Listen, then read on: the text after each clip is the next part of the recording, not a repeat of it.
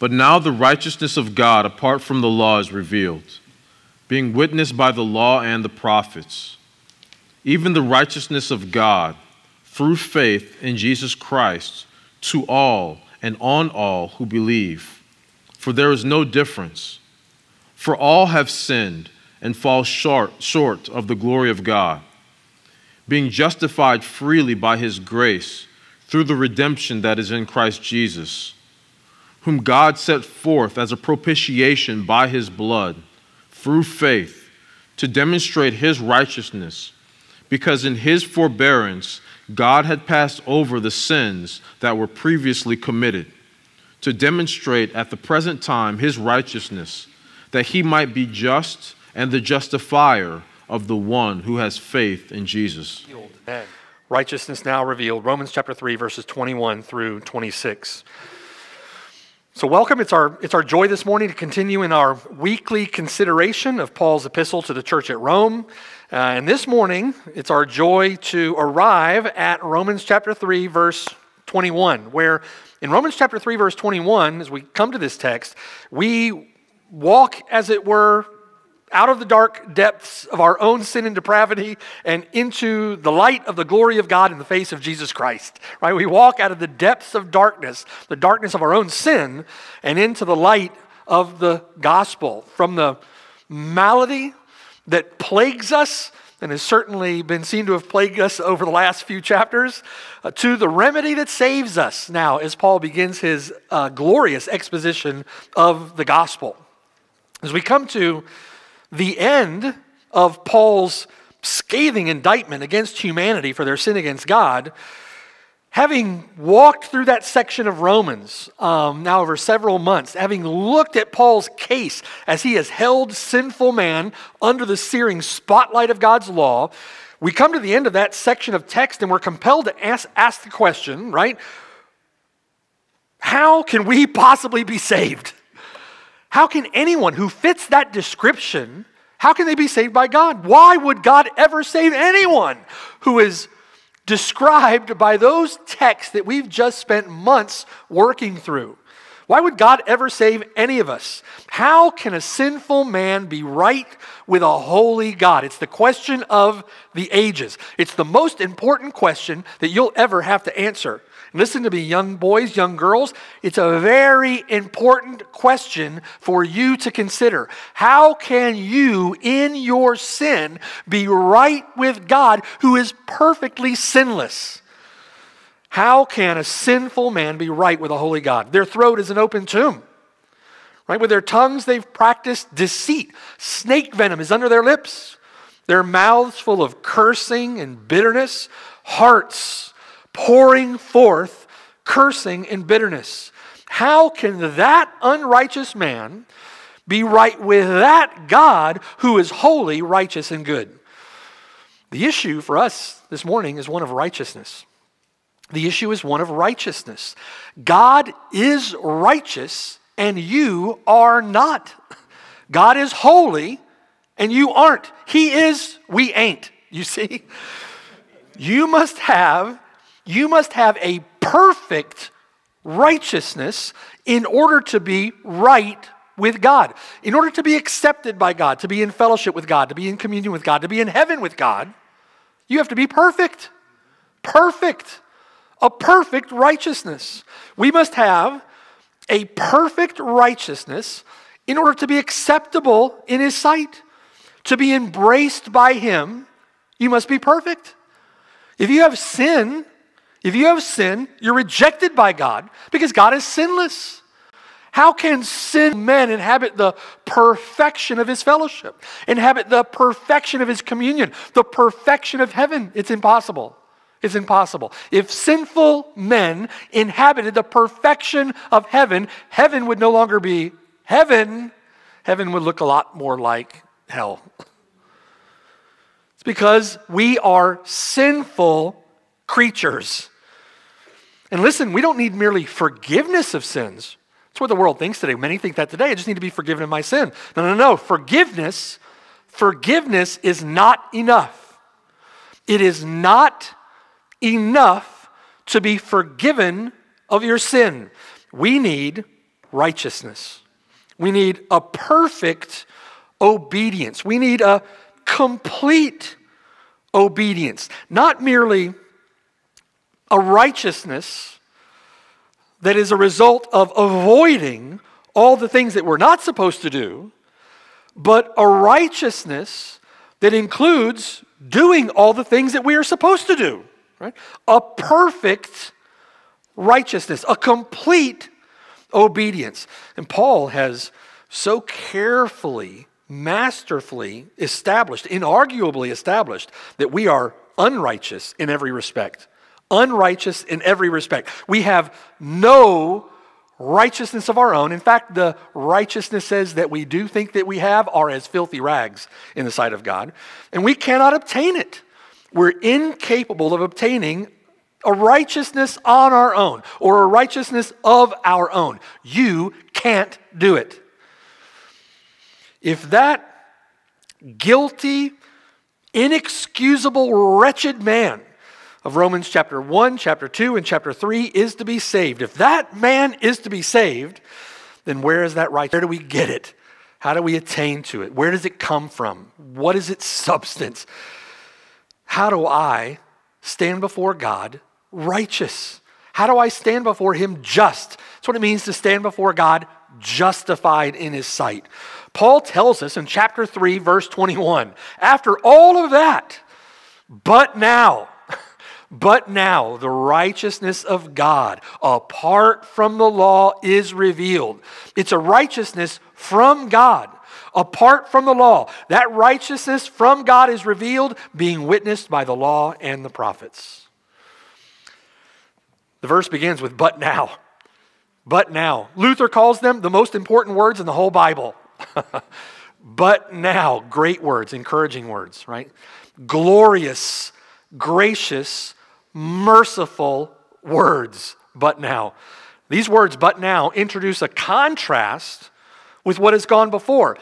That was the case, but now this is the case. And I want you to see this contrast in two ways from the grammar of the text. First, in verse 21, there's a topical contrast being introduced by these words. And then secondly, there's a temporal contrast being introduced by these words. One's topical, one's temporal. Now I'll explain what that means. First, right, Paul intends a topical contrast here with what has come before.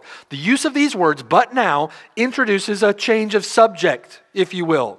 Goes from man's deplorable unrighteousness, and now we're going to talk about God's righteousness. Change of subject. Right? Paul, a masterful prosecuting attorney, has made his case against all mankind. Humanity has been condemned by the law for their sin against God. Paul has charged all men, both Jews and Greeks, that they are all under sin. There are none righteous, not one Jew and not one Greek, not one Gentile, not one person. There is no one who understands, no one who seeks after God. Every one of them, all of them have turned aside. They have made themselves worthless. There is no one on the planet who does good. No, not one. You think you're a good person? No, you're not. You see? What does the law tell us? What does the law tell you? The law tells you that you're guilty. Boys and girls, what is the Ten Commandments? What do the Ten Commandments tell you? The Ten Commandments tell you that you're guilty. What does the law tell you? What does your conscience tell you? Your conscience tells you that you're guilty. The law tells us that we're guilty, worthy of death, deserving of hell. And God is righteous. And what is the tragic implication of that verdict that is handed down by the law? What's the implication of that? That we are completely, absolutely incapable of establishing for ourselves a righteousness or a holiness that is acceptable in the sight of God. We can't do it. It's impossible. We can't do it. We are incapable of making ourselves acceptable to Him. Incapable of being brought into a living fellowship with Him. Incapable of having a full communion with Him. By the works of the law, in other words, by good works, no flesh no person will be justified, found to be right, in his sight. No person will be pardoned. No person will be forgiven. No person will be acquitted. No person will be declared just. No person will be accepted by God by works of the law. The word justification is a legal term. It's a pronouncement. The word justification is a declaration of the judge in the divine court of law that one is righteous. It's a declaration that one is righteous, acceptable in the sight of God, who is altogether holy and altogether righteous. How is it for you and I, sinners? We've all fallen short of the glory of God. We're all sinners. How is it that you and I can have that legal declaration made about us? How is it that that pronouncement could be made for me, for you? How could we be declared just? How could we be justified when we have no righteousness? No righteousness. Apart from righteousness, it's impossible. You cannot be justified apart from righteousness. The issue is righteousness. We need righteousness. The problem is we have none. We have no righteousness of our own. In Romans chapter 3, verses 9 through 20, Paul established on the testimony of inarguable evidence that no person can attain a saving righteousness by works of the law. No person could attain the righteousness that they need by works of the law. But now, praise God for the but now. But now, a saving righteousness, the righteousness that you need, namely the very righteousness of God himself, is revealed. It's revealed. Where is it? How can I get it? I need it, right? It is God's righteousness, and that righteousness is provided, revealed apart from the law. You can't work your way to it. You can't work your way to earn it, to get it, to obtain it. It certainly could be translated the righteousness of God. Many of your translations have it there as that, righteousness of God. In some cases, when they translate it that way, they mean to speak of God's own righteousness, God's own attribute of righteousness that is given as a gift of God to the sinner, his perfect righteousness that is credited or imputed to us through faith. But it would be better here to think of this as a righteousness that comes from God. You're looking at the Greek, guys, it's a genitive of source. The source of this righteousness is God. It's a gift of a God righteousness given to the believer through the instrumentality of faith. It's a gift of a God righteousness given to the believer through his faith. In other words, it's not a human righteousness per se. It's not a human righteousness. It's not a righteousness merely conceived of in relationship to law, but it is a righteousness that in all ways measures up, as it were, to all the demands of God's own perfections. It is a God righteousness. It's a righteousness, if you think about it this way, it's a righteousness that would have been far beyond what Adam would have enjoyed in the garden before the fall. His righteousness, that righteousness, would have fallen short of this righteousness. This is a God righteousness. Dr. Murray says this: nothing serves to point up the effectiveness, the completeness, the irrevocableness, you can't take it away, the irrevocableness of this justification. The righteousness which is unto justification is a righteousness that is characterized by the perfection belonging to all that God is and all that God does. It is a God righteousness. Does that make sense? So our but now, then, what is that a contrast between? It's a contrast between our unrighteousness and God's righteousness, but more than that, it is a contrast between the guttermost and the uttermost. Right? The depths of men's depravity to the heights of a God righteousness. From the guttermost to the uttermost. This is the good news. So the word gospel means good news. This is good news. From the dark depravity to the heights of a God righteousness by which we are accepted into the beloved, and as he is the beloved, so am I in this world. That kind of righteousness. It's amazing, isn't it? From the guttermost to the uttermost. It's a contrast for you. In other words, there is a way for wicked and sinful people to be right with a holy and just and righteous God. There is a way of salvation apart from the hopelessness of keeping the law. There's only one way. Only one way. One way. The gracious provision of a God righteousness apart from the law. One way of salvation. One way. The gracious provision of a God righteousness apart from the works of the law through the redemption that is in Christ Jesus. So, but now introduces that topical contrast, you see. Now, second, there's a temporal contrast. There's a temporal contrast evident in those opening words, but now. Notice the element of timing in Paul's statement. The righteousness of God, verse 21, namely, that righteousness from God given through faith in Jesus Christ, that righteousness from God is now revealed. Meaning revealed at the present time. At the present time. Now, Paul doesn't mean by saying that, using the word now, doesn't mean that this revelation of righteousness is new. Doesn't mean that it's new. In fact, verse 21, it's the same revelation of the righteousness from God that was witnessed by the law and the prophets. Right? The same revelation of righteousness we find witnessed in the Old Testament scriptures. The point of chapter 4, if you glance over at chapter 4, the point of chapter 4 will be that the Old Testament saints were saved in the very same way.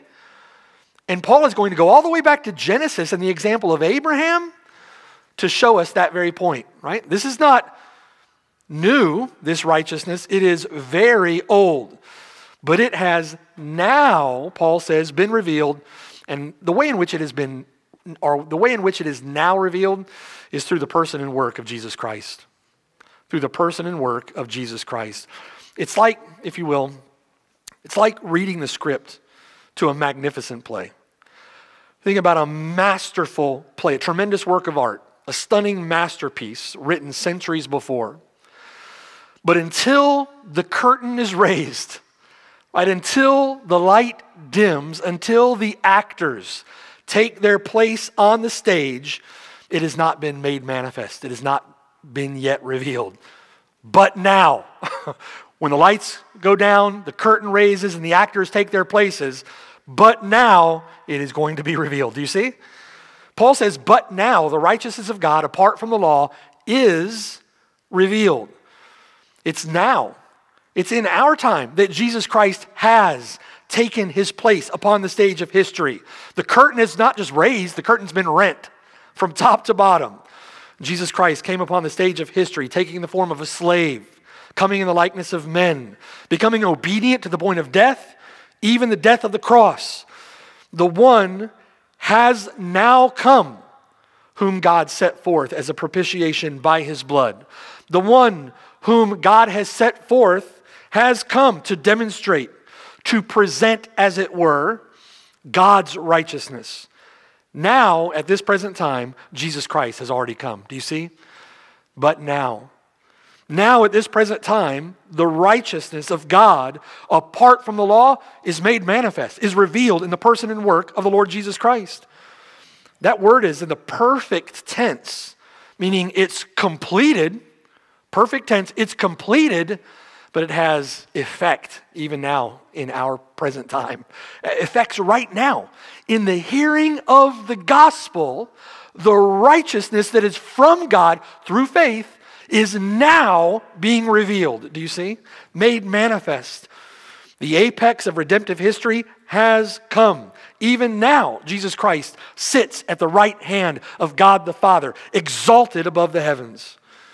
And the law and the prophets greatly anticipated his walk across the stage. Peter describes the prophets as inquiring and searching carefully. Peter says, searching what manner of time the Spirit of Christ who is in them was indicated when he testified beforehand the sufferings of Christ and the glories that would follow. These are things into which angels long to look. Right? Jesus says that Abraham rejoiced to see his day and was glad. The Old Testament saints witnessed that coming of the Lord Jesus Christ through the veil of types and shadows. But now it has been revealed. It has been made manifest, and that in the person and work of Jesus Christ. That which is in the old concealed is in the new revealed. So you see in those words that open verse 21, but now, there is both a topical and a temporal contrast being introduced. So with those words then, but now, Paul plunges us, as it were, into his exposition of the gospel that will follow. With these words, Luther calls them the heart of the Bible. The heart of the Bible. It's the great turning point. The great turning point, but now. There's a hymn by William Matson, 19th century hymn writer, that expresses this thought beautifully. Matson writes, Lord, I was blind. I could not see in thy marred visage any grace. But now the beauty of thy face in radiant vision dawns on me. Lord, I was deaf. I could not hear the thrilling music of thy voice. But now I hear thee and rejoice, and all thine uttered words are dear. Lord, I was dumb. I could not speak the grace and glory of thy name. But now, as touched with living flame, my lips thine eager praises wake. Lord, I was dead. I could not stir my lifeless soul to come to thee. But now, since thou hast quickened me, I rise from sin's dark sepulcher. Right? But now. Beautiful words, right? But now. There's volumes of theology contained in those two words. Do you see? Volumes of truth. This is how faith in Jesus Christ answers the condemnation of the law. But now, right? But now, you're a sinner. You don't deserve forgiveness. You don't deserve heaven. You don't deserve Christ. That's absolutely true. That is absolutely true. But now, look at what you've done, right? Look at what you've done. Look at what you continue to do. That's true. But now, right? But now, when you are weeping with your face in your hands over all the ways that you've sinned in the past, over all the ways that you continue to sin against Him, you need to remind yourself of those words. That is an expression of faith in the truths of the gospel. That's true, God, but now. Right? That's true, but now. But now. When you're weighed down by doubts, when you're crushed over your remaining corruption, accused under the law, you answer with faith in Jesus Christ for the gospel. But now. Those things are true. But now, because of Him, not because of me, but because of Him. When Satan tempts me to despair, tells me of the guilt within, upward I look and see Him there who made an end to all my sin. But now, right? Because the sinless Savior died, my sinful soul is counted free. For God the just is satisfied to look on Him and pardon me. If you've turned from your sin to put faith and trust in Jesus Christ, then you live in the reality of but now. Right, but now. And those things that the accuser might say of you, although they be true, we have a Savior who has overcome our sin, who has freed us from sin, who has paid our penalty, who has done away with our guilt, who has bore our shame on Himself on the tree. He took my place. He stood in my place and bore the punishment that I deserve, that I might be set free. And set free through His person and work in those glorious words. Right? But now. Those are gospel words. You see? Gospel words. Faith-filled words. Verse 21, but now the righteousness of God apart from the law is revealed. With those words, Paul introduces the subject of the text before us, Romans chapter 3, verses 21 to 26. A righteousness that is now revealed. I plan for us to consider this text under three headings over the next couple of weeks. One, righteousness now revealed. We'll see that in verse 21 today. 2, righteousness now given, verses 22 to 24, and righteousness now demonstrated, verses 25 and 26. We're going to unpack this text and look at those 3 headings: righteousness now revealed, righteousness now given, and righteousness now demonstrated. First, with me this morning, consider righteousness now revealed, verse 21. But now, the righteousness of God, apart from the law, is revealed, being witnessed by the law and the prophets. The righteousness of God, or better, that righteousness which is from God, is revealed. Now, when you read that, verse 21, you should hear echoes, don't you? Hear echoes. This statement of Paul harkens back, if you will. It echoes, connects us to what has gone before. In fact, much of this passage, verses 21 to 26, reminds us of the grand statement of Paul's theme all the way back in chapter 1, verse 16. And turn there, just flip the page. Romans chapter 1, verse 16. Paul says there, I am not ashamed of the gospel. Why? It is the power of God to salvation for everyone who believes. For the Jew first, also for the Greek. Verse 17, for in it, in the gospel, the righteousness of God, or that righteousness from God, is revealed from faith to faith. As it is written, the just person shall live by his faith.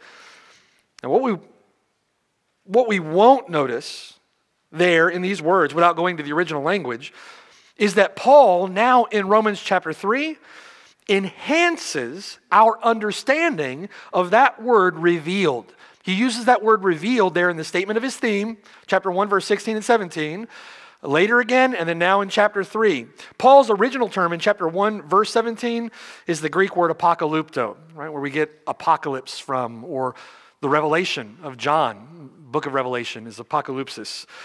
That which has been hidden is apocalypto. It is disclosed. That which is covered is unveiled. In our parlance, it's revealed, right? It's revealed. It's a revelation. In the preaching of the gospel, this righteousness of God is disclosed, right? Now flip the page back to Romans chapter 3. In chapter 3, verse 21, however, the word used here for revealed is the word phanerao. It's a stronger term, phanerao. The righteousness of God is not simply revealed, but made manifest. Made manifest. More than merely making something intellectually known, more than merely disclosing to our understanding or disclosing it to our comprehension, this is something that is displayed, something that is brought to bear, something that is applied. Paul is referring here by using this word to something operative, something effectual, something practical, living, working. It's dynamic. It's not static. So in other words, in the preaching of the gospel, the righteousness, that righteousness which is from God, is actively, operatively, effectually brought to bear upon depraved, sinful, wicked men in their fallen and hopeless condition. In that sense, it is revealed. It is made manifest. To what end, then? If it is operative, if it is active, if it's working, if it's effectual, to what end? To what purpose? In what way is it operative or effective? In what way would Paul say it's powerful, right? In chapter 1, verse 17, it is the power of God to salvation. So in chapter 3, verse 21, in what way is it powerful then? This righteousness is a saving righteousness. It is made manifest or revealed with saving effect. That's why Paul refers to the gospel in chapter 1, verse 16 as the power of God to salvation. What makes the gospel powerful? What is in the gospel? What is in it that gives it the power to save? Why is it active, operative, effectual, working in the life of sinners? Because in the gospel is this saving righteousness which is from God. Do you see? This saving righteousness from God. It is the power of God to salvation.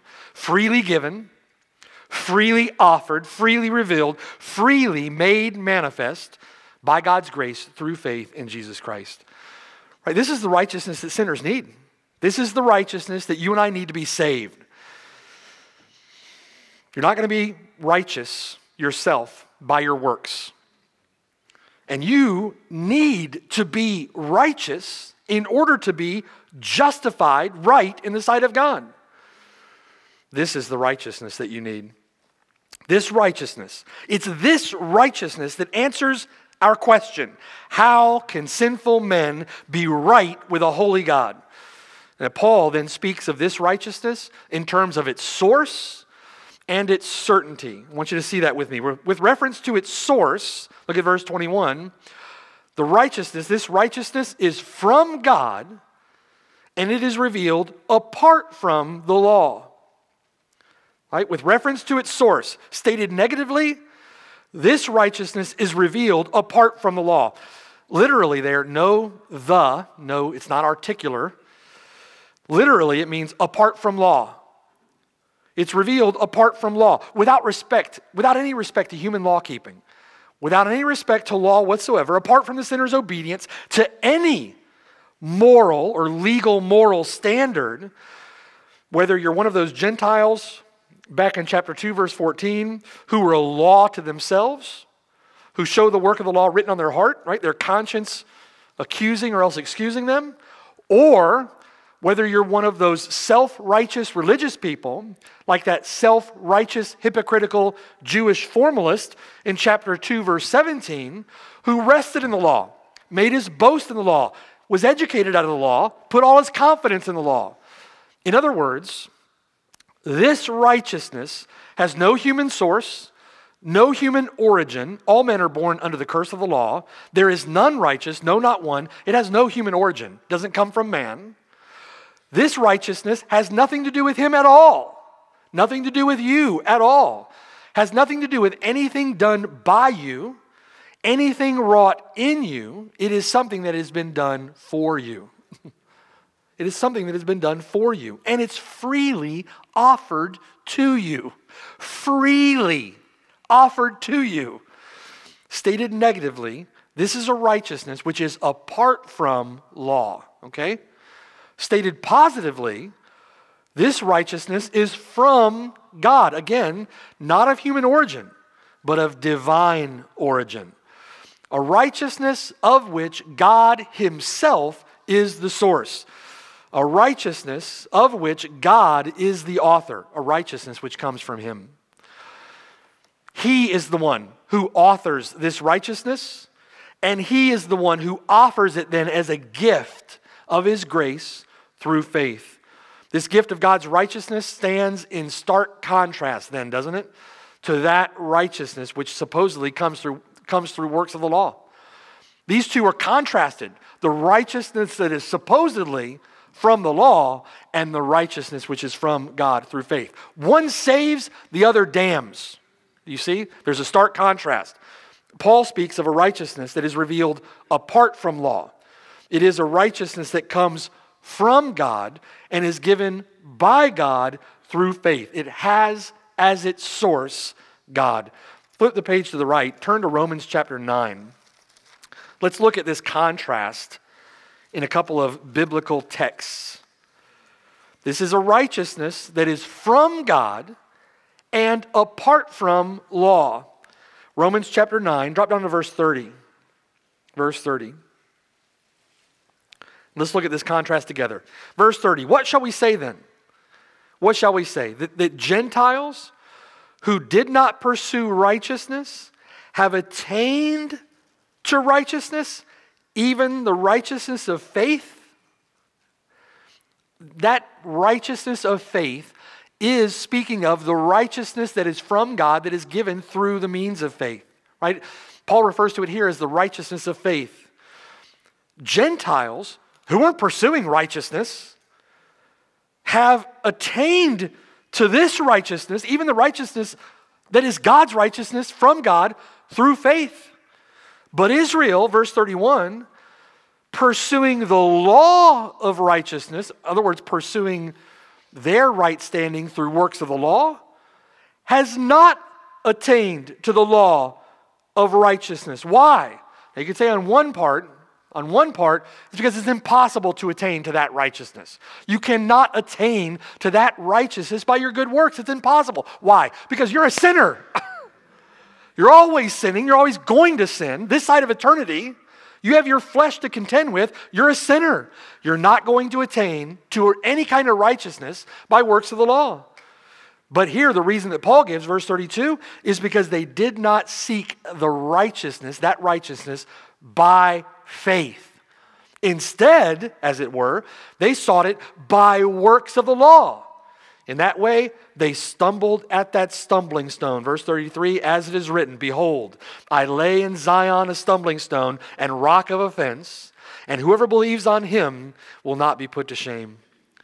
Chapter 10, verse 1, brethren, Paul says, my heart's desire and prayer to God for Israel is that they may be saved.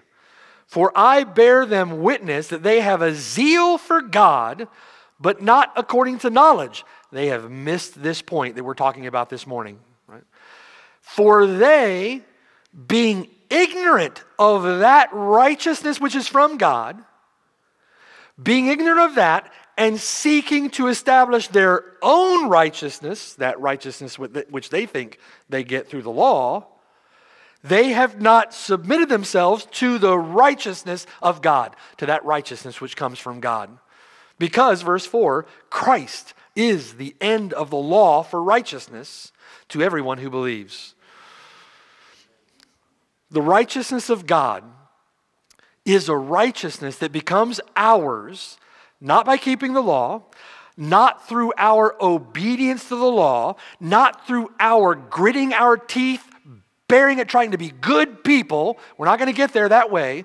It is a righteousness from God that is ours through faith in Jesus Christ. Faith in Jesus Christ. It is a righteousness that is given to us as a gift through faith.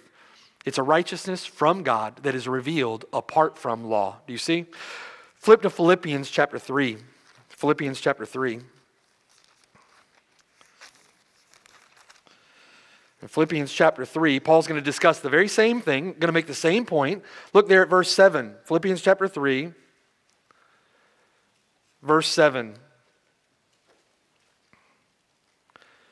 Paul has just recounted, if you will, all of those things pre-conversion that he valued. All of those things that Paul thought led to a right standing with God. And what does Paul say about them in verse 7? What things were gained to me? All those things that I used to think I benefited by. These, Paul says, I have counted loss for Christ. Verse 8. Yet indeed I also count all things loss for the excellence of the knowledge of Christ Jesus my Lord, for whom I have suffered the loss of all things, and count them as dung, that I may gain Christ, and be found in him, verse 9, not having my own righteousness, which is from law, but having that righteousness which is through faith in Jesus Christ, the righteousness which is from God by faith. And what is the end of that righteousness which is from God by faith? Verse 10, that I may know him, that I may know the power of his resurrection, the fellowship of his sufferings, being conformed to his death, if by any means I may attain to the resurrection from the dead. The resurrection, or the righteousness that Paul is seeking for, is that righteousness which has its source in God. And the only way to attain to that righteousness, to apprehend that righteousness which is from God, that has its source in God, is through faith in the Lord Jesus Christ. It can't be done through your works. With reference to source, this is a righteousness which is from God apart from law. Right? Back in Romans chapter 3, with reference to its certainty then, Paul says that it is a revelation of righteousness that is witnessed by the law and the prophets. Witnessed by the law and the prophets. This provision of a righteousness from God is not plan B. Okay? Things really didn't work out too well under Moses. We need a reset button. It's going to be a do-over. That was a disaster because you people are so sinful. We're going to have to come up with something else. No, that's not how this works, right? It's not how this works. It was not a plan B. The law was never meant to save anyone. For by the law is the knowledge of sin. Paul says in Galatians chapter 3, I think it's verse 26, that the scriptures, foreseeing that God would save the Gentiles through faith, preached the gospel to Abraham beforehand, saying, in you all the nations of the earth will be blessed, right? This is not plan B. This is plan A all the way. There is no other plan. This one doesn't fail. This is the awesome plan, right? This is the one that God intended from before the foundation of the world. The gospel was God's plan from the beginning. It's because the gospel was God's plan from the very beginning that it could be testified then to by the law and the prophets. In other words, the law and the prophets testify, they witness to this gospel because it's always been there. It's always been true. It's always been right. It's always been the way that God has saved sinners. The law and the prophets testifying of its certainty. In other words, this absolutely will and has come to pass and will continue to come to pass. Why? Because this is something that God, who cannot lie, set in place, established by decree before the foundation of the world. The law and the prophets is another way of referring to the entirety of the Old Testament scriptures, right? The Old Testament scriptures. In particular, the law is often used to refer to the first 5 books of the Old Testament, right? The Pentateuch. This revelation of righteousness with respect to the law, this revelation of righteousness was referenced in Genesis chapter 3, verse 15. Referenced all the way back at the beginning, Genesis chapter 3, after the fall. The proto-euangelion, the first report of the gospel, so to speak. Proto-euangelion, where the promised seed of the woman would, through his work, crush the head of the serpent. It was witnessed through the life of Abraham in the book of Genesis, and the covenant that God made with him, that through him, through Abraham, all the nations of the earth would be blessed. You could see it, couldn't you, in the types and shadows as Abraham is walking Isaac up the mountain, as Abraham is preparing the altar to deliver up his son, his only son, to death in obedience to God's command. You could see it in those types and shadows. That righteousness, which is from God, a gift of God through faith, was pointed to, pictured in all of the sacrifices and the ceremonial worship of Israel in the temple. All of that a foreshadowing of the coming person and work of the righteous one, the Lord Jesus Christ. From the law to the prophets, listen to Isaiah chapter 7, verse 14. Therefore, the Lord himself will give you a sign. Behold, the virgin shall conceive and bear a son. Why the virgin birth? The righteousness of the Lord Jesus Christ doesn't inherit a sin nature from his father Adam. He is born of the virgin. That's why the virgin birth is a necessary salvific doctrine. Behold the virgin. This is in Isaiah, 700 years before Christ came. 700 years before Christ came, Isaiah is writing of the Lord Jesus Christ. Behold, the virgin shall conceive and bear a son, shall call his name Emmanuel. What does that mean? God with us. Curds and honey he shall eat, so that he may know to refuse the evil and choose the good, that he may be righteous. Isaiah chapter 9, verse 6. For unto us a child is born, unto us a son is given. The government will be upon his shoulder. His name will be called Wonderful, Counselor, Mighty God, Everlasting Father, Prince of Peace. These are the terms, the names of this one who is coming, right? Of the increase of his government and peace there will be no end. Upon the throne of David and over his kingdom, to order it and to establish it with judgment and righteousness. From that time forward, even forever, the zeal of the Lord of hosts will perform this. Isaiah, we're just one book right now, right? Isaiah 11, verse 3. His delight is in the fear of the Lord. He shall not judge by the sight of his eyes, nor decide by the hearing of his ears, but with righteousness he shall judge the poor and decide with equity for the meek of the earth. He shall strike the earth with the rod of his mouth, and with the breath of his lips he shall slay the wicked. Righteousness shall be the belt of his loins, and faithfulness the belt of his waist. Jeremiah chapter 23, verse 5. Behold, the days are coming, says the Lord, that I will raise to David a branch of righteousness. A king shall reign and prosper and execute judgment and righteousness in the earth. In his days, Judah will be saved. Israel will dwell safely. Now this is his name by which he will be called the Lord our righteousness. Awesome. Right, this is the Lord Jesus Christ, testified to by the law, by the prophets, centuries before his coming. Paul says it this way, verse 21, but now, the righteousness of God apart from the law is revealed. Right? In the fullness of time, God sent forth his Son, born of a woman, born under the law. He, the Lord Jesus Christ, has come, being witnessed by the law and the prophets. So what is it exactly? Right? What is it? What is the substance of it, this righteousness from God? How is Jesus Christ involved? What is the righteousness which is from God? What is it that is revealed in the gospel apart from law? Our confession of faith explains it this way. London Baptist Confession of Faith, chapter 11, article 1. Those whom God effectually calls, God also freely justifies. Now, in order to be justified, you need what? Righteousness. Right? If you didn't answer that way, we're going to have to start all over again. Right? What do you need to be justified?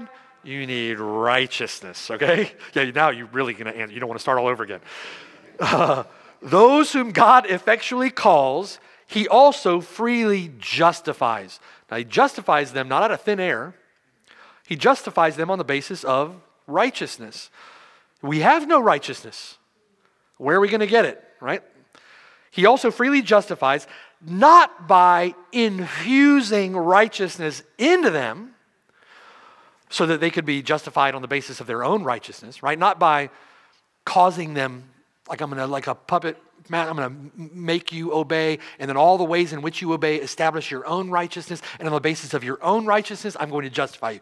Not how he does it. He doesn't do it by infusing righteousness into them, but by, one, pardoning their sins, and by accounting and accepting their persons as righteous, right?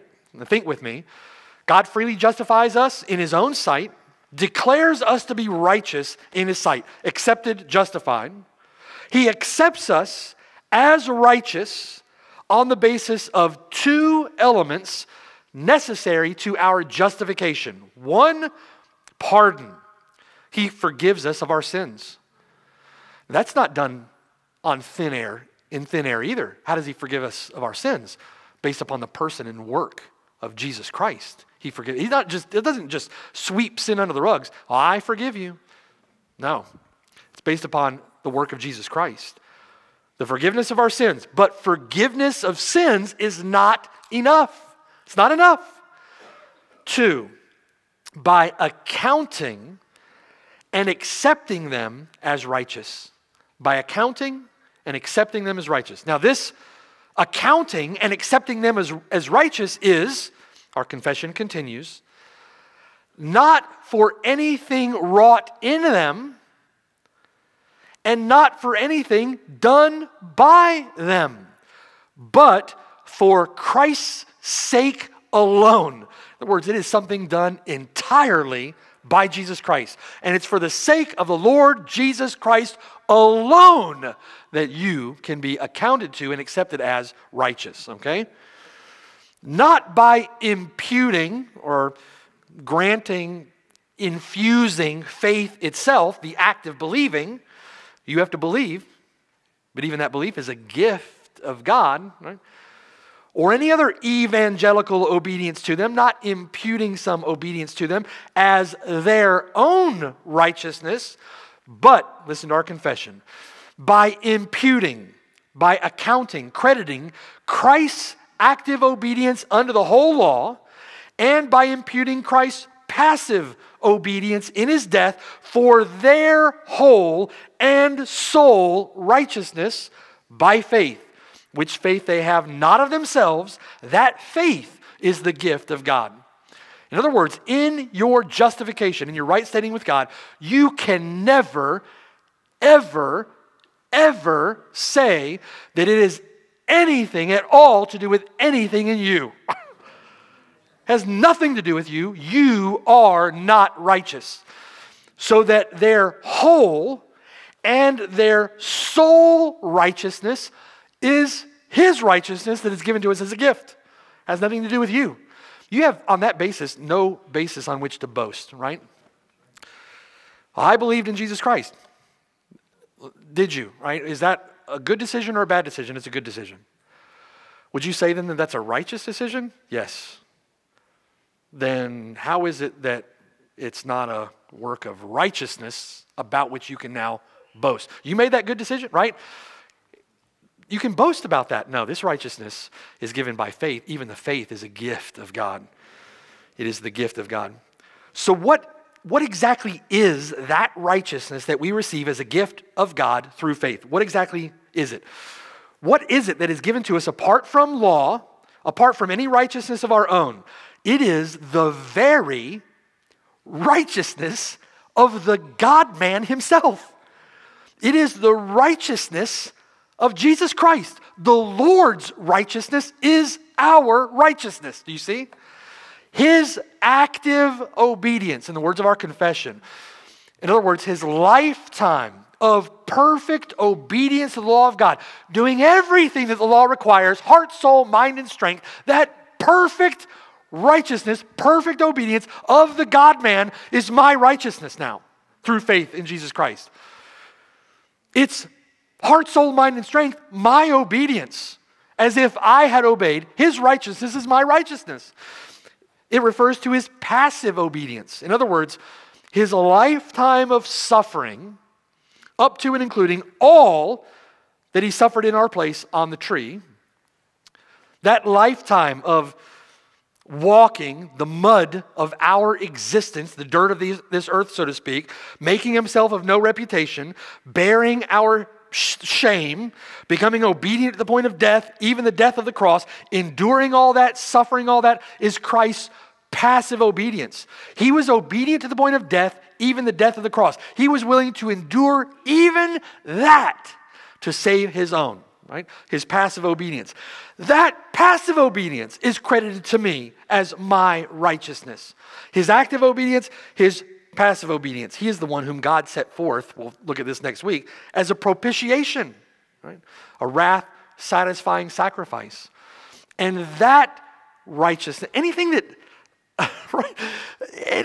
I would even think about contributing to that is blasphemous, is an absurdity. Why would you couldn't contribute anything? It is an absurd thought, right? The perfect righteousness of the God-man. I can't even think of a good analogy. It'd be like, give me the rotted out, rusted out 56 Beetle instead of the supercar, you know, the $3 million Bugatti, whatever those things are, right? No. I don't want the rusted out Beetle. His righteousness, none of my own, all of him. That's the righteousness we get. His active and his passive obedience. John Murray, God cannot but accept into his favor those who are invested with the righteousness of his own Son. While his wrath is revealed from heaven against all unrighteousness and ungodliness of men, His good pleasure is also revealed from heaven upon the righteousness of his well-beloved and only begotten Son. In what way does God accept the Son? In every way. Completely, fully, with with great delight and with great pleasure. Then for you and I, who are in him, united to him through faith, how then does he accept us? On the same basis. Delighting in us. Why? Because we're in the Son. He delights in the Son. As he is, so am I in this world. It's a glorious truth. Right? It's on this basis that God justifies the ungodly by faith. It is given to us as a gift through what our confession calls accounting. The word is imputation, meaning that God moves it from his ledger to our ledger. Jesus Christ, full righteousness, perfect righteousness in his ledger, ours bankrupt. And God, as a gift, as a free gift through faith, transfers all of his righteousness to our account.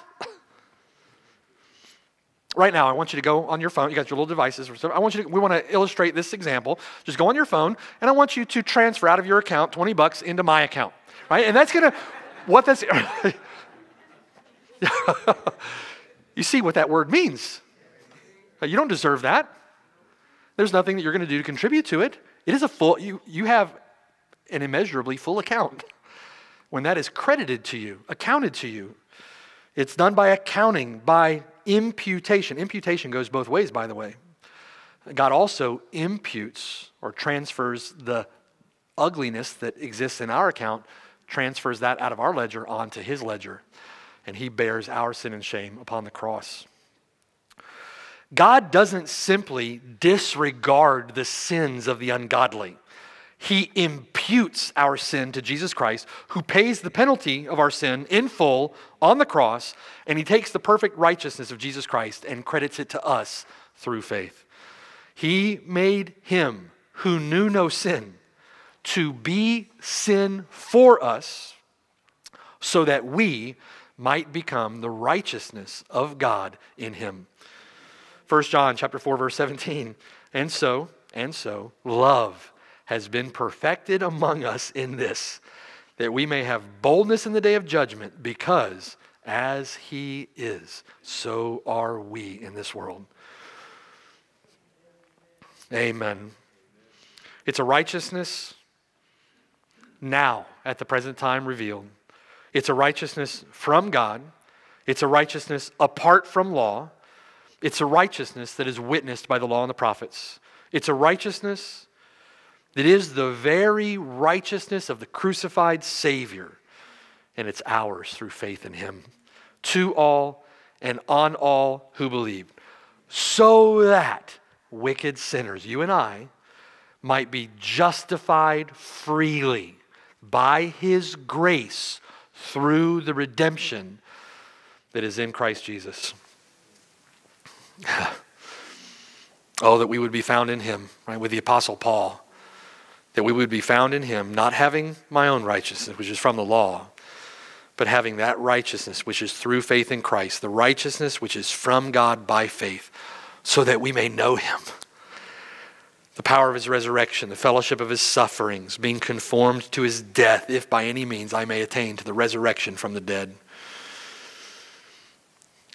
Considering this gift from God, won't you turn from your sin? Turn from living life for yourself. Why would you continue in that hopeless condition 1 second longer? Turn from sin.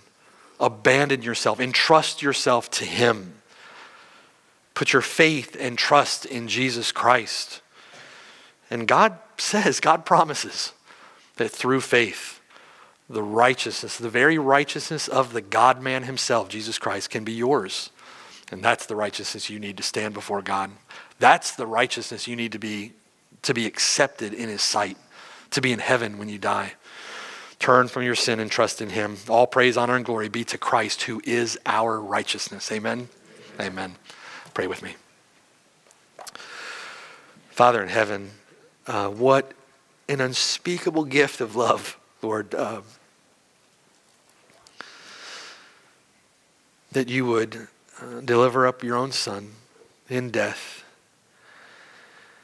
that he might take upon himself our sin, our shame, our punishment, our penalty, bearing that on the cross in our place, the undiluted wrath and fury of Almighty God poured out upon him, and that in grace and in mercy, you would, for wretched, undeserving, wicked sinners like us, that you would, in grace and in mercy, account to us the very righteousness of Jesus Christ himself, so that in him we might be righteous, that in him we might be accepted, in him we might have communion with you, in him we might be in heaven when we die, in him we might praise you and worship you into eternity, unfettered by sin, in him adopted as sons of the kingdom, heirs with Christ. We are in awe of the status to which we have been elevated in him. And we praise you and thank you, Lord, that it has absolutely nothing to do with us. Certainly we would foul it with our sin, our remaining corruption. And we praise you and thank you for the perfect righteousness of our Lord Jesus Christ. And thank you, Lord, that you have, through faith, made us to inherit with the saints, partakers of the divine glory, inherit eternity, eternal life. Grateful for this gift, Lord. I pray there wouldn't be anyone here who would turn in light of such a glorious gift, in light of such glorious grace and mercy, kindness and compassion. There wouldn't be anyone here who would turn to reject such a glorious free offer. They would, for the sake of the bridegroom, for the sake of our Lord Jesus Christ, they would turn from their sin, embrace the Savior in faith, and that you would, in great grace and mercy to them, justify them in your sight for his sake. And it's for his sake that we pray all these things. Amen.